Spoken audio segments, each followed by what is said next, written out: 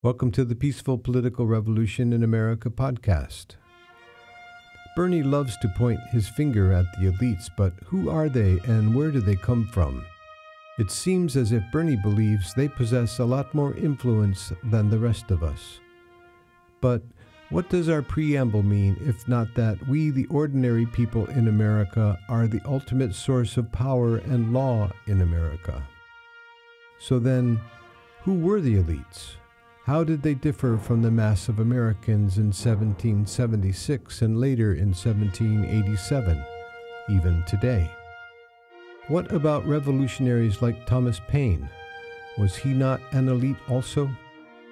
What role did he play in creating our government, and just who were the founders anyway?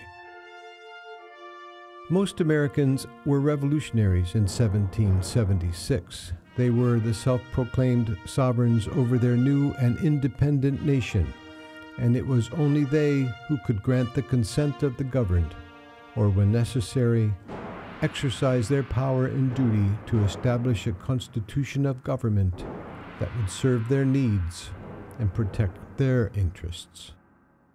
The concept of popular sovereignty is something of a dinosaur for most Americans today. America is the world's superpower, so how could everyday average Americans actually control their government, or, if necessary, create a new government that would faithfully express the will of most Americans? I know I am still trying to figure out what it really means to be an American, why it is that we think of ourselves as so exceptional. Is it our Constitution? If it is, what is it about our Constitution that we so revere, and how does that make us so special?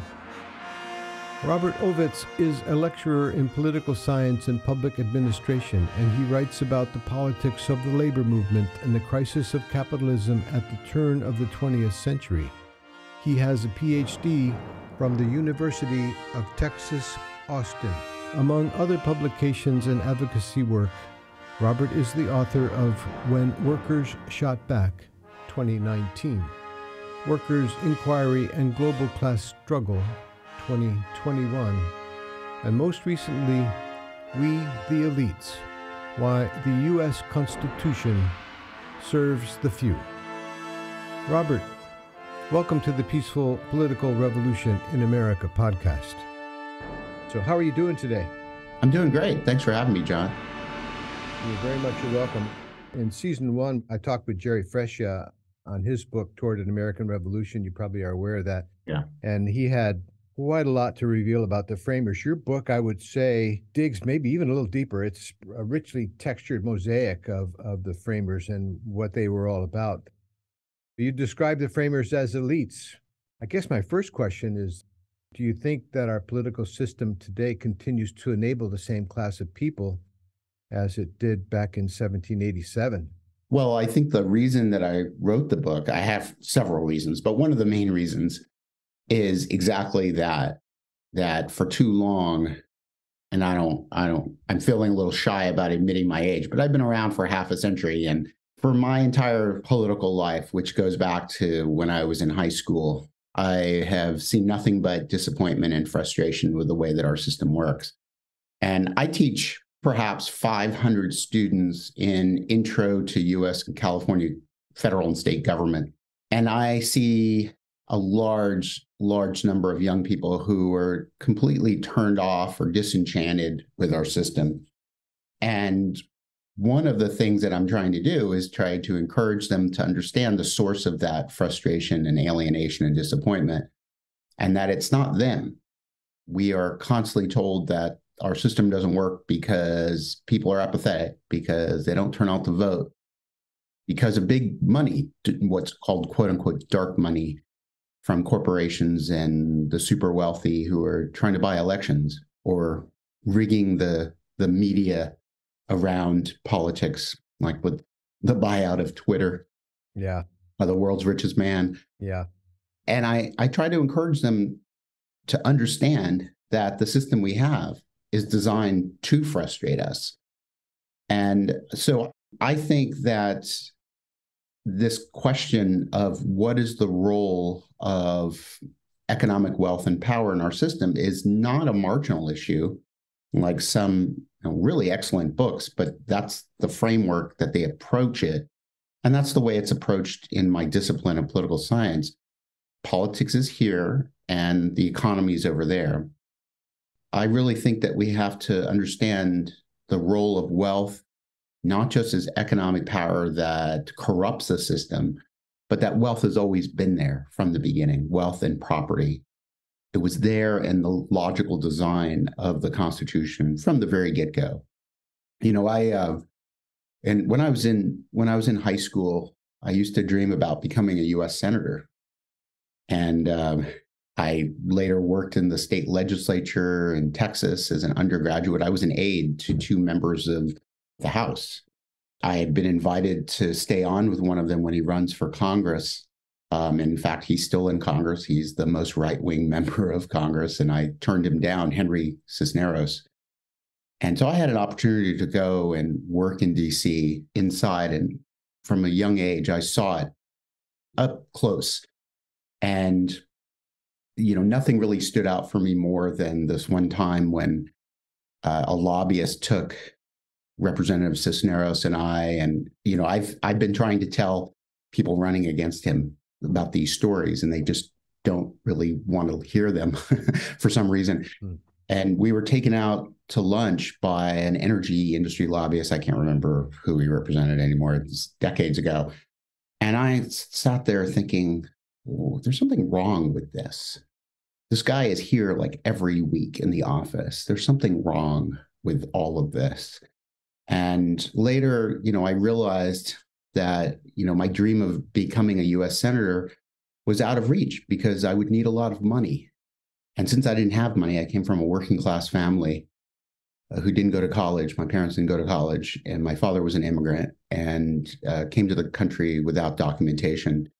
I realized later on that because I couldn't afford to run for office, that I would teach about political science instead. So it's very fundamental to my own personal background, experience, and identity. In our first episode this season with Christian Fritz, who's written a fabulous book, American Sovereigns, we talk about how we disposed of our king, back in 1776. And then shortly after, 10 years later or so, in 1787, 88, the framers were beginning to take sort of a very sharp departure from this idea that the people would govern themselves. It was a ubiquitous idea. People everywhere in this country were attracted to and supported the idea that the people would govern themselves. But when the framers met behind closed doors in Philadelphia, they had a different sense of how the democracy would work, even though they themselves also seemed to support that idea. But in practice, it was a different kind of political system that they wanted to set up, one that pretty much excluded the mass of people from making decisions. So you end up having a system run by a small, powerful elite. As Michael Claremont puts it, a coup. Yes, I would actually argue that I agree with Claremont. I think his analysis is spot on. And when I really first started doing research for this book about 4 years ago, I was really mesmerized by Claremont's book. I thought, wow, here is a major law school professor who is describing the Constitutional Convention as a coup.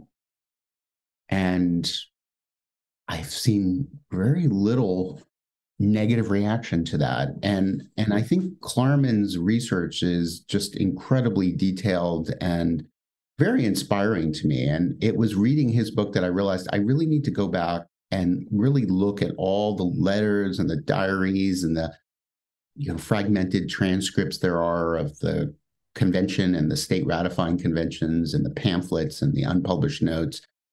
And what I saw was not so much the focus on whether the framers believed in the sovereignty of the individual or the sovereignty of the states for that matter, but I saw it as the sovereignty of property. And I think that Klarman's book is just an extraordinary book, but like most others who are writing about the Constitution, even from a critical perspective, uh, they've missed this.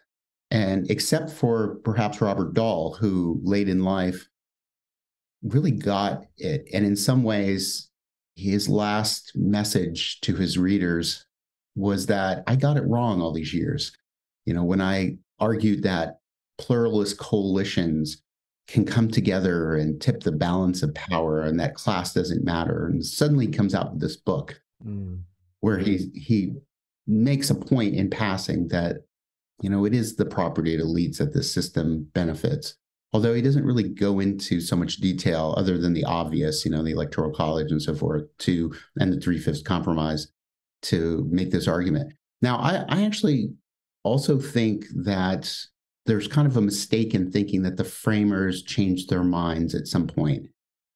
There's a lot of evidence that most of the framers, what most people call the founding fathers, most of those framers were actually hesitant or outright opposed to the revolution. And it was no secret that some of them were already anti-democratic. They preferred Rome over Athens. And I want to share with you a passage from John Adams' famous book that some of the framers had read. And Adams was not a framer because he was off in Europe as an ambassador with Jefferson. And Adams' book had really circulated, and he described democracy as wastes, exhausts, and murders itself. And he even felt, quote unquote, terror when he thought of elections, which were, quote unquote, productive of horrors. This is not a hidden secret. They're saying this out in the open. And so when the framers start the Constitution with "we the people," they end it with requiring ratification not by a direct popular vote. In fact, we've never gotten to vote on any part of the Constitution. There's never been a vote. There's not allowed in Article 5. But in the last article, it requires state ratifying conventions, and it requires only a supermajority of 9 to ratify the Constitution. Not by the states, not consensus of the states, which is what the Articles of Confederation required, consensus of the states in the Congress and a consensus in state votes. So when Klarman says this was a constitutional coup, he's essentially saying they changed the rules. Yeah. They were sent to Philadelphia to fix the articles, but they changed the rules and then replaced it. Right. Mm-hmm. And I would also, one last thing about this is that I would also say that there's no real embrace of sovereignty of the individual or the people, because there's virtually no rights for people in the articles. And that's one of the reasons why the anti-federalists were gaining momentum during the ratification process, is people were looking at it and going, well, I thought we fought for consent to the governed. There's no right to vote. I thought we fought for rights. There's no rights. I thought we fought to be able to change our system of government. That's not in there. Mm-hmm. Where are the people? There's virtually no rights in the articles, unless you count habeas corpus or the right to a jury trial for a criminal case. Just to be clear, when you say the articles, you're talking about the articles in our Constitution, not the Articles of Confederation. That's correct. Thank you. Yeah. Okay. So regarding the articles in our Constitution, the Constitution starts with the preamble, and you mentioned the founders and the framers, which I've always found a little curious as well, because you have people like Thomas Paine, who many consider to be the founding father of the United States, really, because he, more than any one person, galvanized Americans to dispose of the king. Common Sense was the book that ignited a revolution and caused the United States to fight for its independence. He gets discarded almost immediately. He's the one that's, talking about the people can govern themselves. We don't need a king. We don't need to be subjugated by an outside force. We can do this ourselves. Who would you put in the group of actual founders for this country? Hmm. And do you see a distinction between the framers and the founders? Yeah, that's an interesting point. I am focused only on the people that actually wrote the Constitution Mm-hmm. and advocated on its behalf for ratification. Okay. And then also those who were opposed to ratification or critical of the Constitution, the Federalists and the Anti-Federalists, essentially. I really think that part of the issue that we have when we think about Thomas Paine as one of the founders is that Paine is a complex person. A lot of people don't realize the complexity of it. Even my friend Peter Linebaugh, who just I've admired for decades since as a young student, I met him. And I think he's an incredible historian, but his book on Thomas Paine misses an important aspect of Thomas Paine. But Thomas Paine, nonetheless, he's an intellectual force, of course, to motivate people to join the struggle. However, the important thing to remember is that all those unnamed people, and even the named ones that we know about who weren't elites, who were involved in the revolution, including women and slaves that fought on the side of the revolutionaries, they didn't win in the end. As Peter Linebaugh points out, there was a conservative outcome to a revolutionary situation. The framers that are most important are the ones that wrote the rules of the system, or I should say rewrote the rules of the system, because those who fought in the revolution then took their politics of the street and of the struggle into the states and got into the state legislatures and started to democratize them. And we can talk about that more later, but they expanded the right to vote by lowering property requirements. They engaged in some forms of economic democracy like price controls and creating land banks and so forth.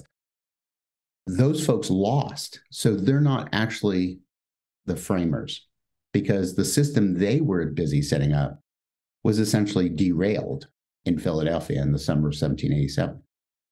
The winners write the history. Exactly. You mentioned the Anti-Federalists, and that would be an interesting thing to talk about as well. They had arguments for not ratifying the Constitution that were very substantial arguments, not to mention the fact that the Constitution itself and these ratifying conventions was passed in many cases by a very, very slim majority. Mm-hmm. There was a real tension between the people who were expressly looking for a more democratic system versus the ones who were trying to limit it, the ones who actually won the debate in the end. Yeah, I think that's a very important point. And one of the things that we overlook today is that for all the problems in our system, and that's what my book does, is outline the undemocratic aspects of the Constitution designed to protect property against economic democracy, that for all of that, what little does exist that expands rights to individuals, that creates a negative right to vote, etc., is the result of the very first mass movement of the constitutional era, and that is of the Anti-Federalists, led by small farmers and small merchants and laborers, that skilled laborers that we call mechanics, some of whom split and said the Constitution actually takes us backwards. And in the ratifying conventions and in the Anti-Federalist papers, which tragically are not available in their entirety online, unlike the Federalist papers, it's not available even in print anymore. Really? Only as an ebook by the University of Chicago, which I think is an example of academic censorship in my discipline, but another story.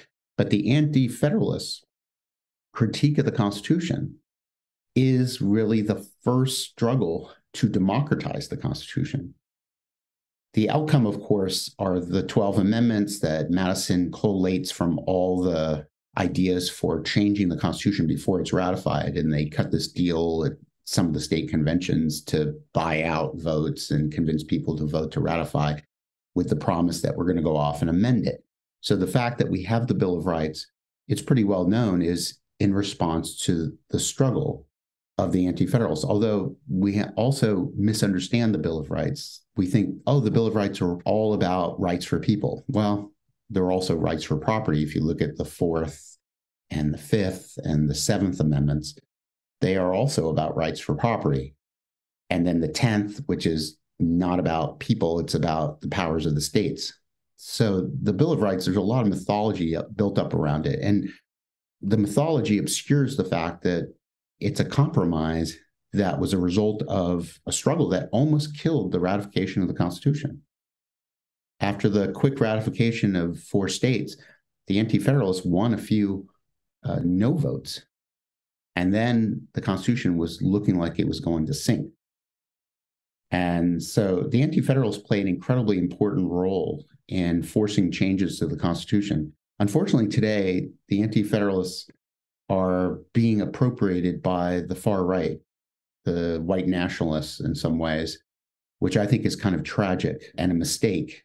And it speaks to our lack of understanding as a country of our actual history and our form of government. Yeah, it's ironic that, if you go back to the so-called Tea Party of the Obama era, the people that were protesting, don't touch my Constitution, essentially, were almost overwhelmingly working class people. Mm-hmm. They were retirees who were on Medicare. Yeah. Who were claiming that Obama was trying to take away what they didn't realize was state-funded healthcare. Mm-hmm. And so what underlies the emergence of the far right is increasingly a strong appeal to primarily the white working class, who think that their Constitution is somehow being sabotaged for whatever imagined reason. But the irony of that is that it's not their Constitution, and it was designed actually to be a rule system that benefits and protects the acquisition and protection of property, which is what Madison is explicit about in Federalist Number 10.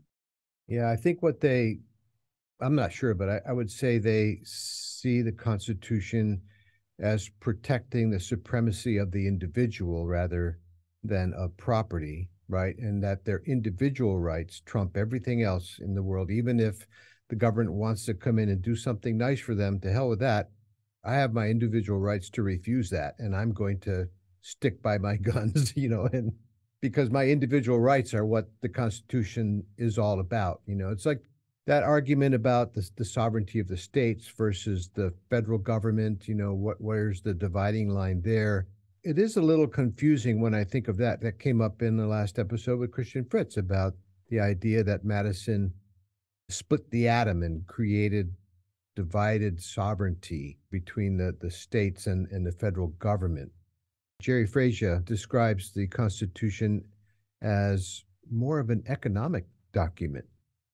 Yeah, absolutely. I agree with Jerry about that. And, tragically, his book is long out of print because that publisher went out of business a while back, South End Press. But I agree with Jerry that the Constitution is more of a rule system for the political economy of capitalism than it is about granting sovereignty to individuals or consent to the governed or rights for people.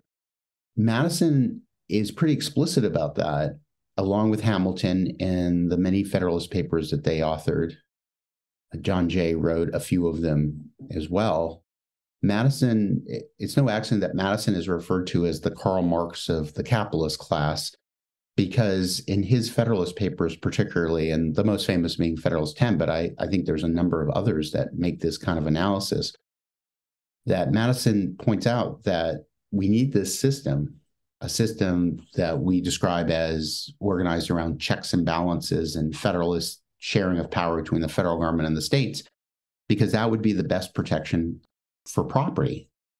And particularly, I just want to share a passage from Federalist 10, where Madison writes that such democracies, and here he's referring to republics in the past, like the Dutch Republic and others throughout history, because he did this extensive analysis of confederations and republics in history and why they failed.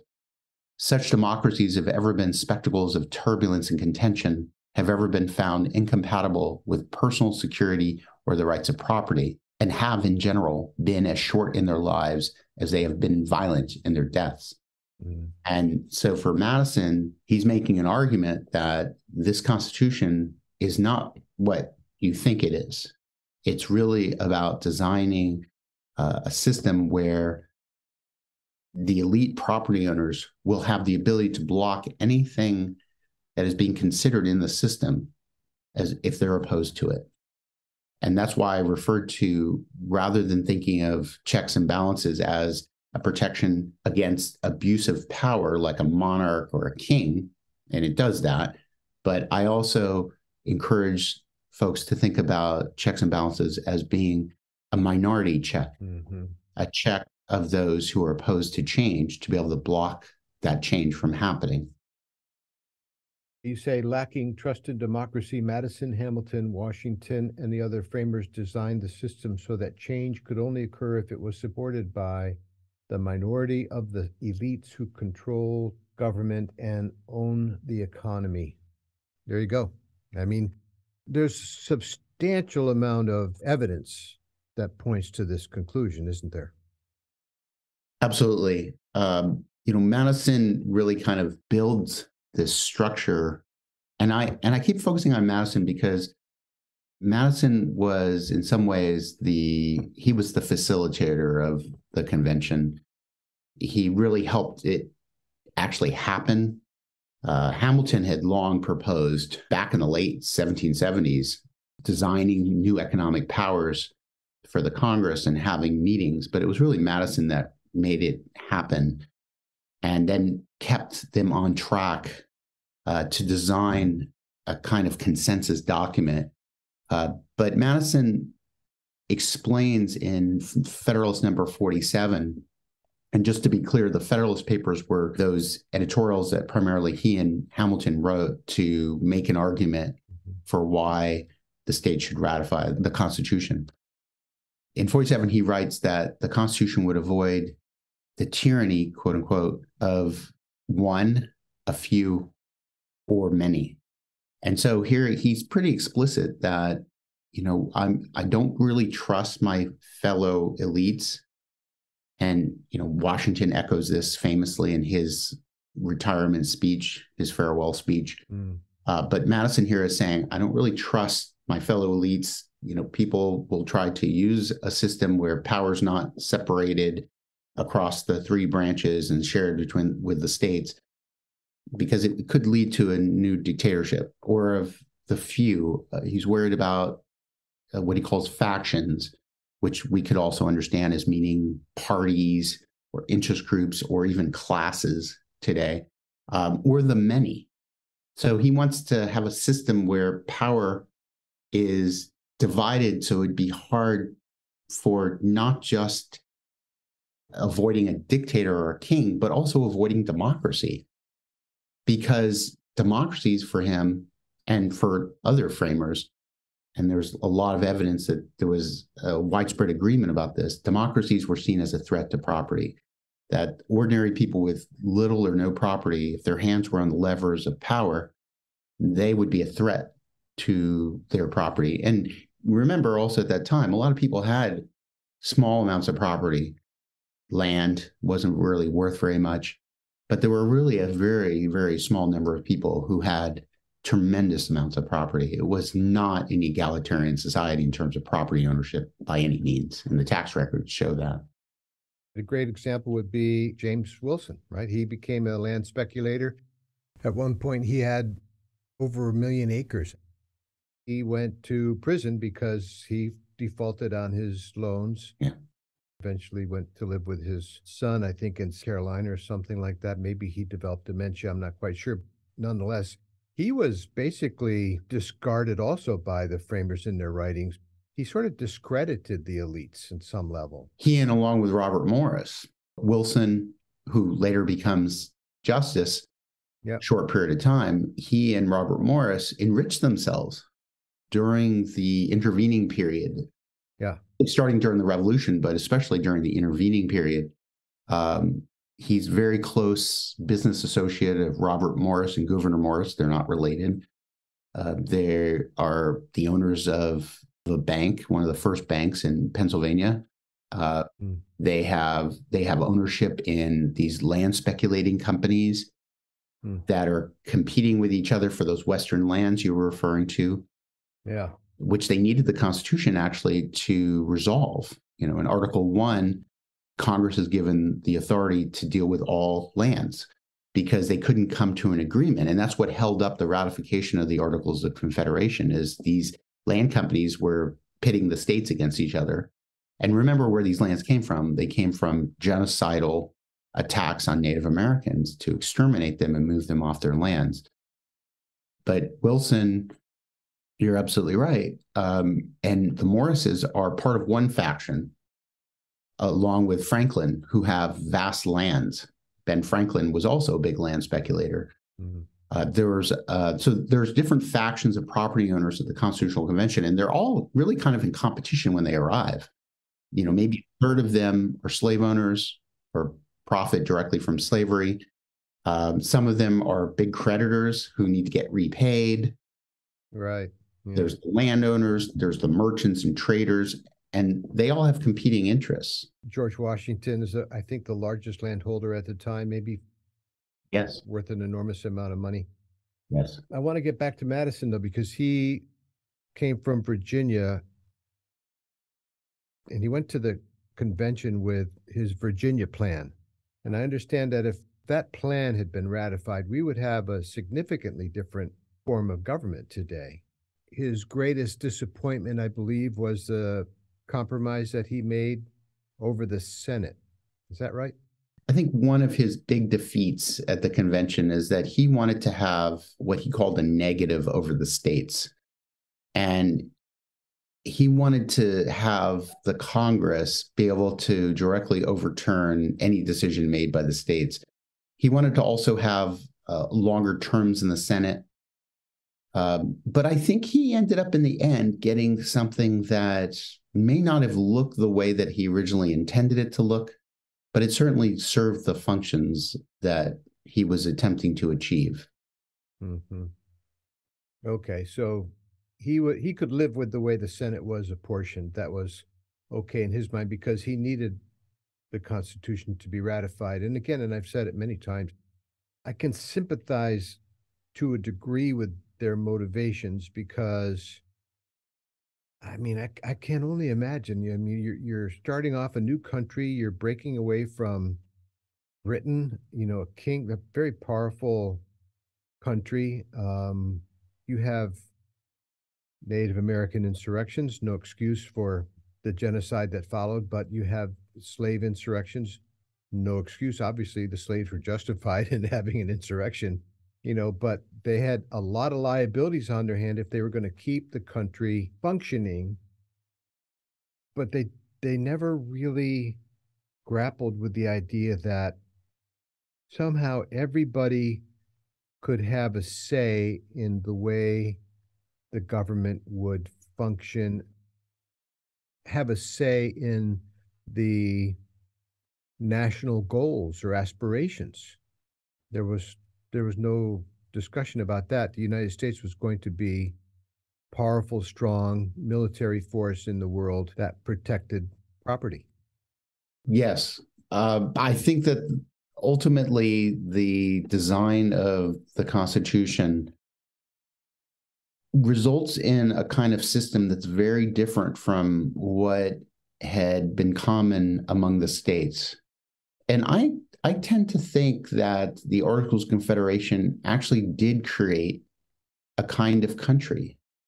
And we tend to completely whitewash out, literally and figuratively, that previous history.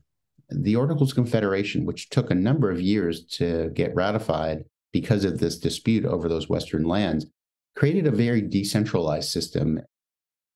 Hamilton and Madison both dismissed it as a kind of league and not an actual system, like a voluntary league. But the Articles were a form of constitution.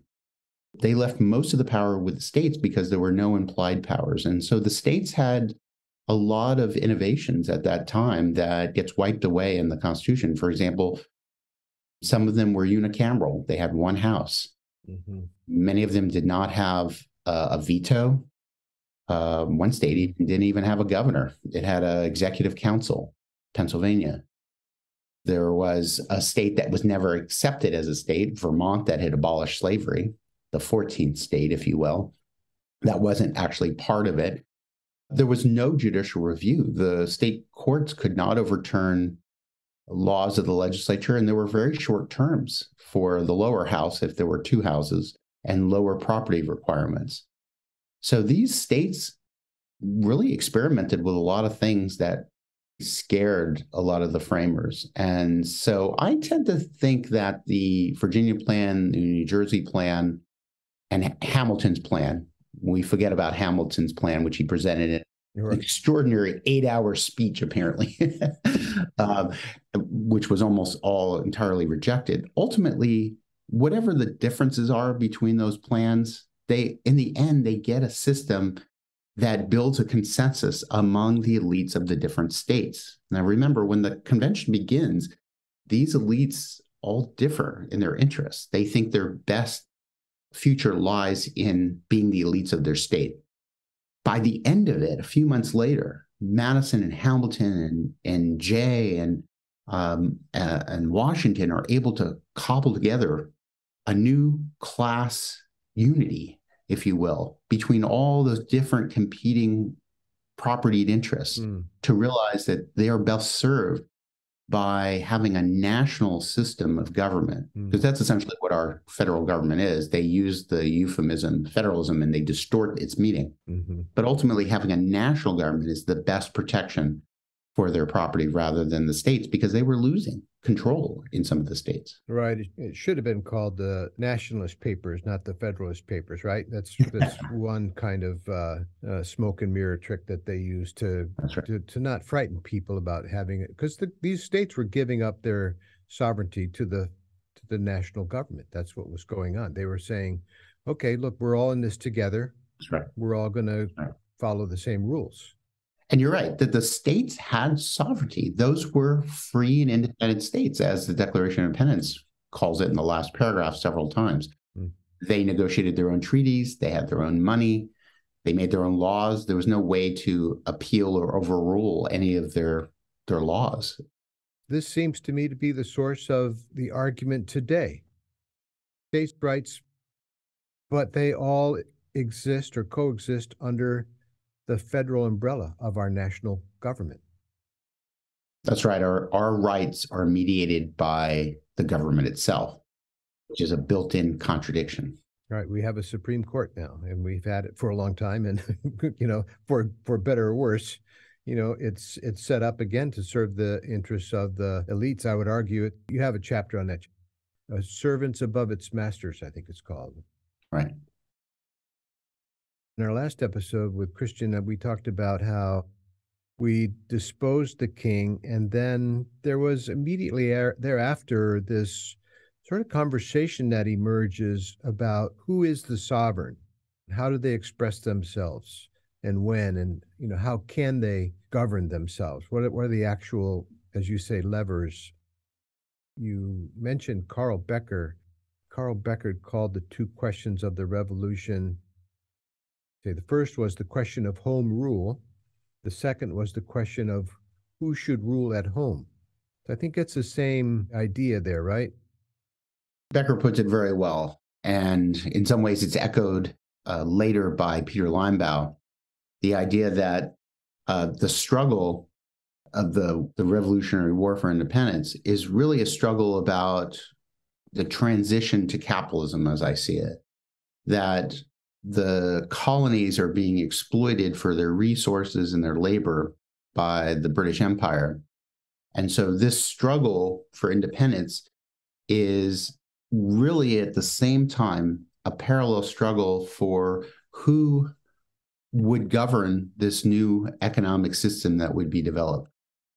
And for a few years, I think there was a real possibility for this country to go in a different direction. The three insurrections that I talk about in the book, by slaves, by Native Americans resisting settler colonialism, and then by the small subsistence farmers who are outside or on the margins of the cash economy, really have a different kind of system in mind, if you will. And to some degree, what we've been talking about at the state level, we start to see a little bit elements of that, what today we would call social democracy, of using government as a way to level out the inequalities of society.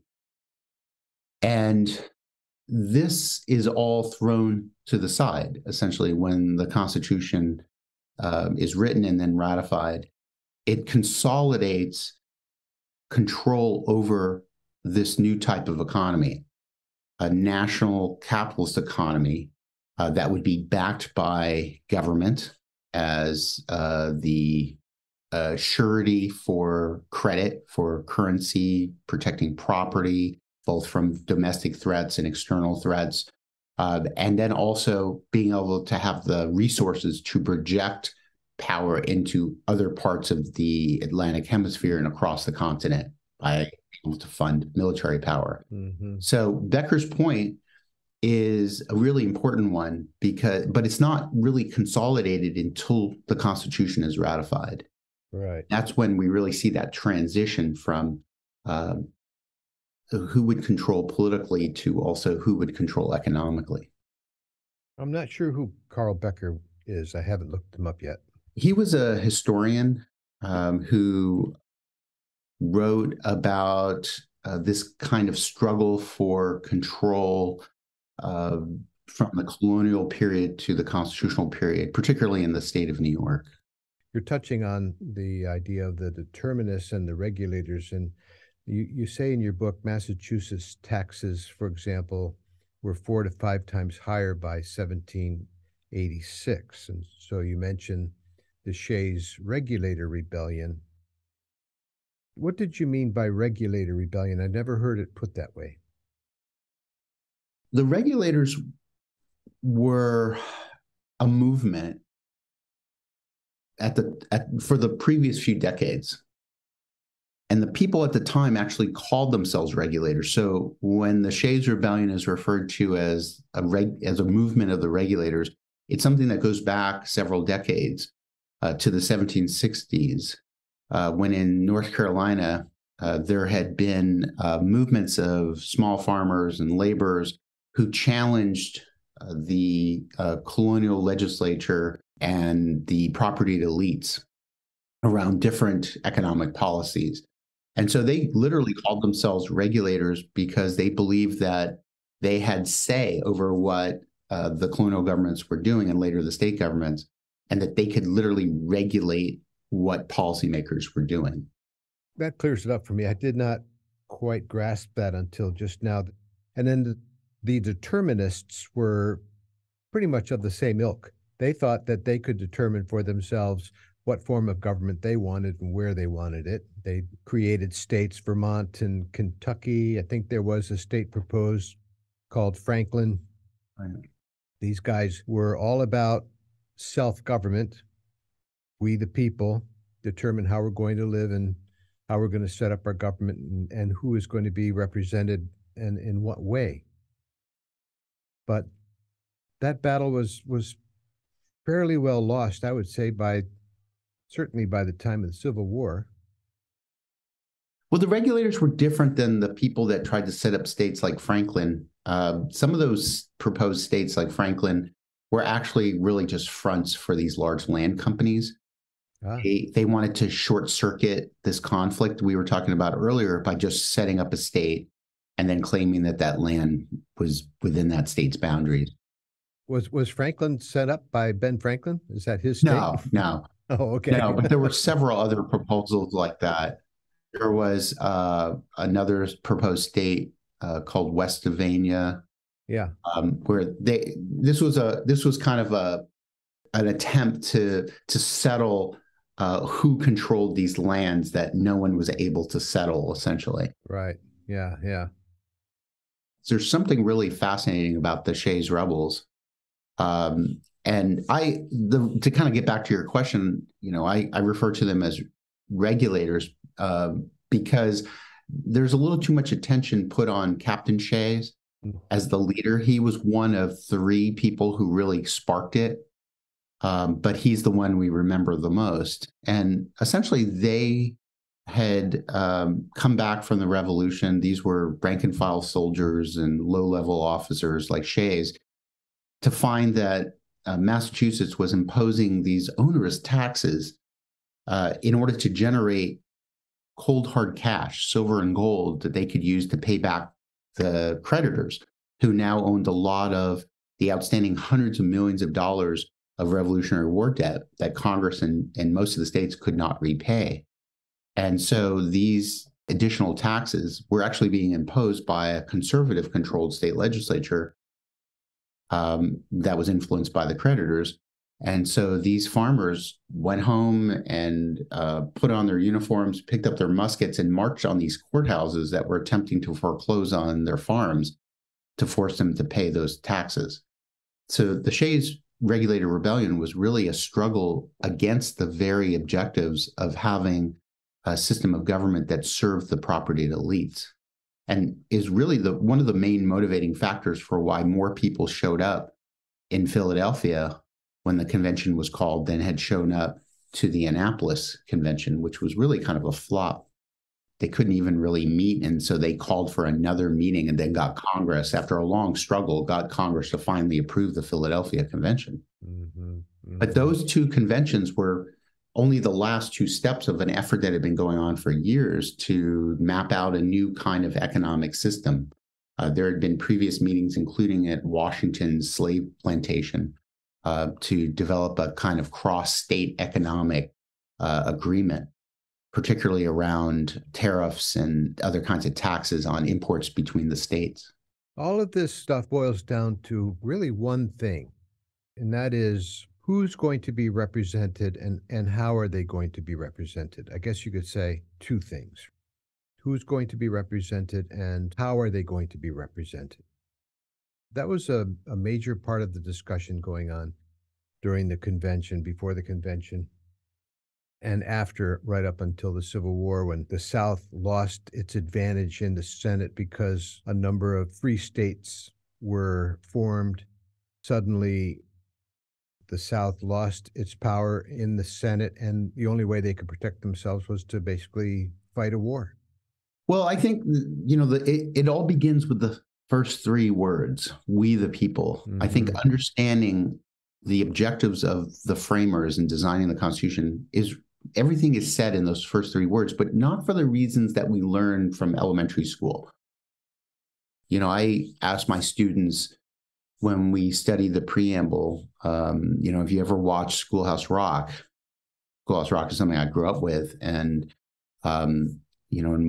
in the ones about government, they portray the people as we look today, diverse, racially, gender, sex, ability. But that's not the way that the framers thought of we the people. They thought of we the people as being essentially white men with significant amounts of property. Those are the ones that would have the rights and the privileges and the power under the Constitution. And essentially, we the people were people like us, which was a very small slice of the population. And ultimately, what comes out in the Constitution is a system that in the first few presidential elections, there's only really a few thousand people who are eligible to vote because they meet the property requirements of the states. And Article 1 essentially grants the states to make rules about who can vote. The ratification conventions are, in some states, the delegates are elected. In some states, they're essentially appointed by the state legislatures. But I mean in the presidential elections, there's really very small number of people who can actually vote. Right.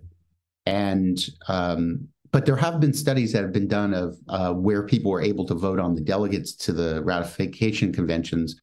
There's a really startling outcome about, there's really good analysis by one historian of which of those people were elites, which were, middle income, which were farmers and so forth, and which kind of delegates did they prefer. And they actually, in some states, the majority voted for what became anti-federalist delegates. But kind of getting back to we the people, because you were asking about the preamble earlier, and the preamble, I think, is both more important and less important than we make it out to be. And that might seem like a kind of Hegelian, dichotomy, but we overlook the preamble in many ways, although most Americans really are only familiar with the preamble because it has this philosophical language. The rest of the Constitution is very nuts and bolts and kind of technical and obtuse, right? It's very difficult to really understand and follow. It's written in late 18th century English, but the preamble has these flowing concepts. And so when I ask my students, what do you think of about our system of government? What makes the Constitution different from the Declaration of Independence? It's incredible how many students will say, well, the Constitution is what gives us our rights. And the reality is that there's almost no rights for people in the articles. And that comes later, as we talked about, starting with the Bill of Rights. And but I devote a whole chapter to the preamble because, Sanford Levinson, who has written several incredible critical books about the Constitution, points out also that court cases also judges tend to ignore the preamble. And I think that the preamble in some ways tells us everything that we really need to know about the intention of the framers, and it wasn't what we think, that it creates a system of government to be run by the vast majority of the population. For example, ensuring domestic tranquility.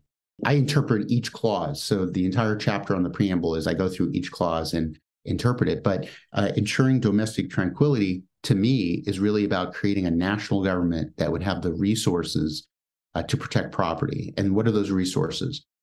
Being able to create a system of taxation that would help pay off the creditors, so it would settle the reality that the country at this point was a bad credit risk, and that would create economic tranquility. And then once it creates a publicly backed financial system with stable currency and tax revenue, then it could start to fund the expansion of a military that would put down slave rebellions and carry out the settler colonial project, and then also suppress rebellions like the Shays Rebellion. So domestic tranquility is not about having a peaceful society where all our needs are met and we all get along. It's about tranquility for those who have the vast amount of property. It's about putting down rebellions and control. Yes, I think that the preamble in some way speaks to, in a very vague way, the objectives of the framers. I think everything we need to know about the rest of the Constitution in some ways is embedded in this very, very short paragraph. And it's something that we think we know and understand, but no one's really ever delved into it and really broken it down and looked at what do these clauses all mean. It's super interesting. I do want to say, though, that we've hit on this topic many times throughout this podcast, this discussion, the fear of leveling, the wealthy being controlled by the masses, their power being dissolved, somehow by the mass of people in the United States. There was some logic to it all because they needed a form of stability, right? But it was not necessarily a democratic form of stability. Let's put it that way, perhaps. I went to hear a lecture by Russ Feingold recently and down at Stanford Law School, and I met the director of the Constitutional Law Center there at Stanford. His name is Michael McConnell. He was a Bush appointee, an appellate judge, and all that. And I asked him why wasn't there a robust discussion going on about how we could strengthen or fortify our democracy, making it more democratic.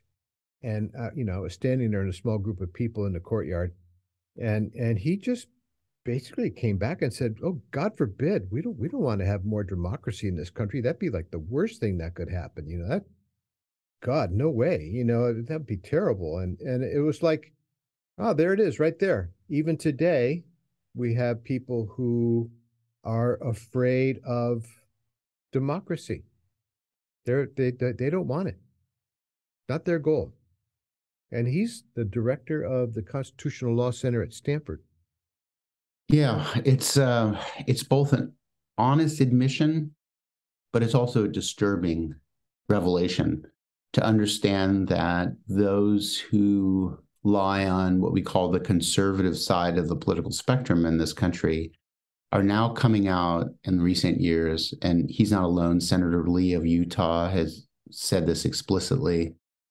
You hear this now increasingly in the more conservative media, that we're not a democracy, we're a republic.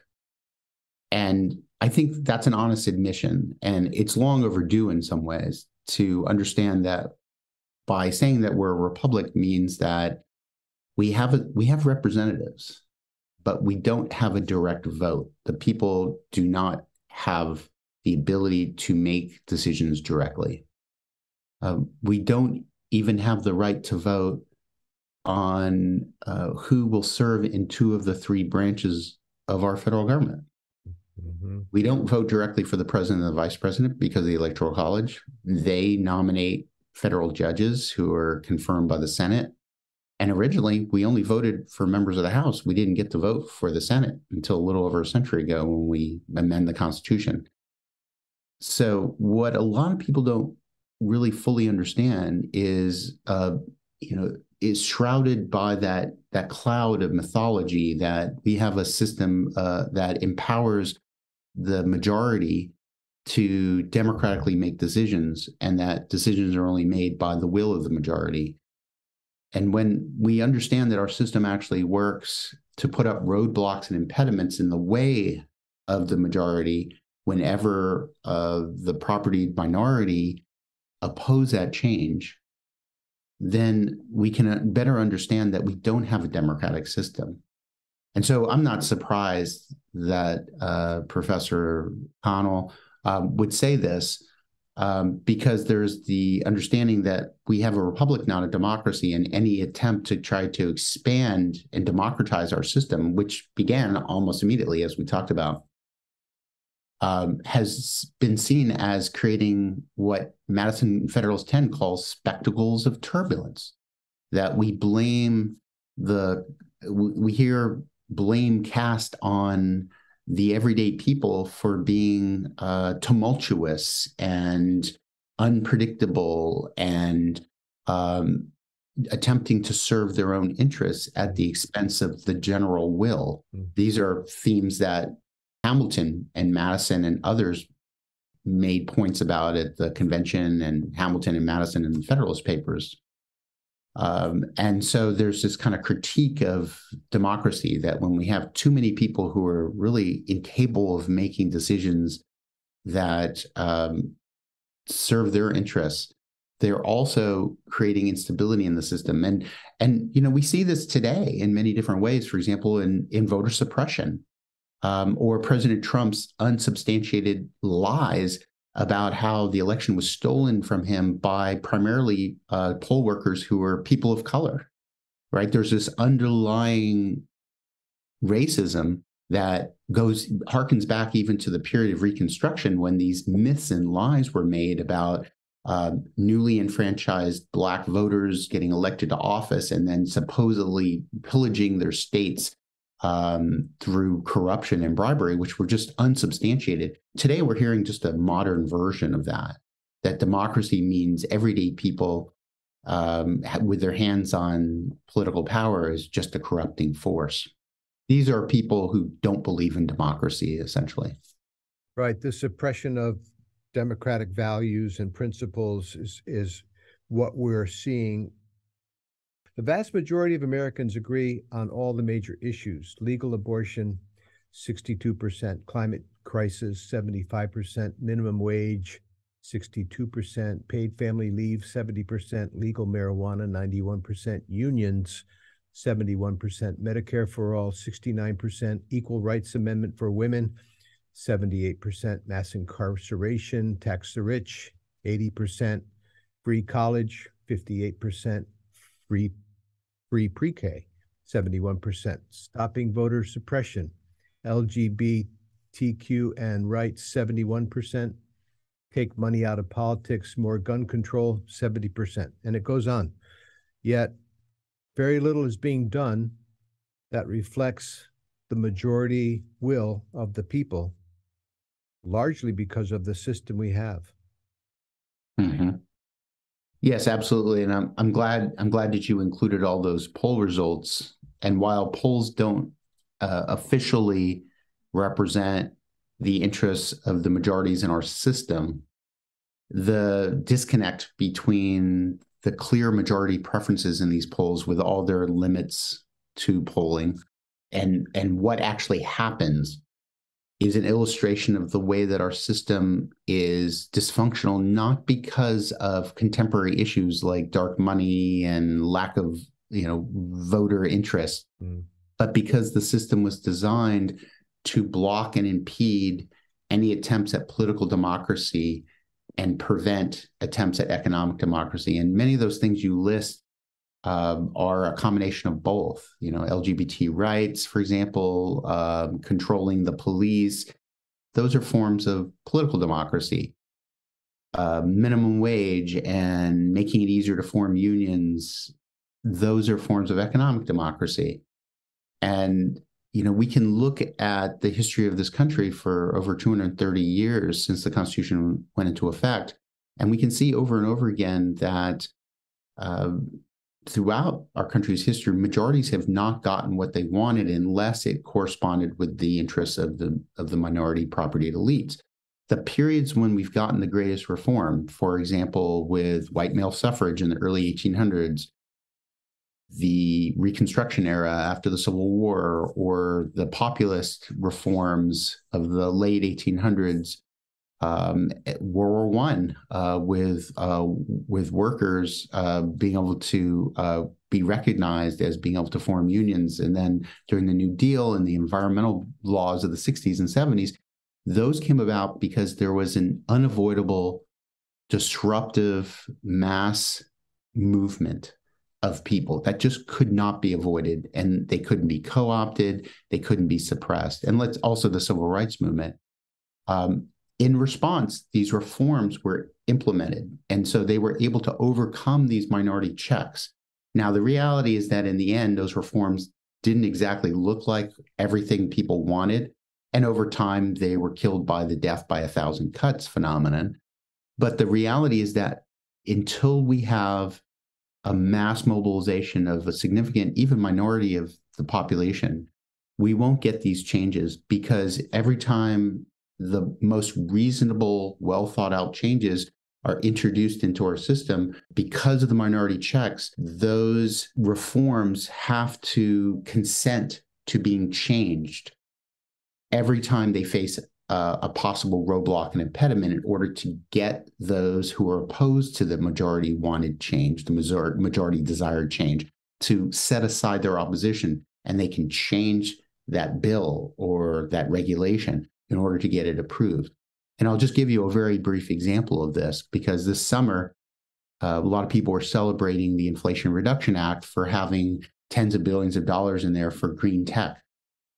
But that's the third incarnation of what used to be called the Green New Deal, which started off as hard and fast restrictions on the emissions of fossil fuels, a massive jobs program to train people into helping rewire our fossil fuel-driven economic system, and lots of other really good things. That never got a vote in the Senate.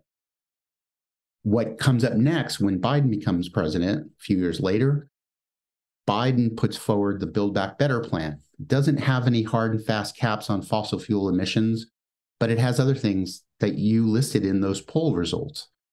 That was blocked in the Senate by 2 senators, Democrats both, because they were backed by the fossil fuel industry and the big banks.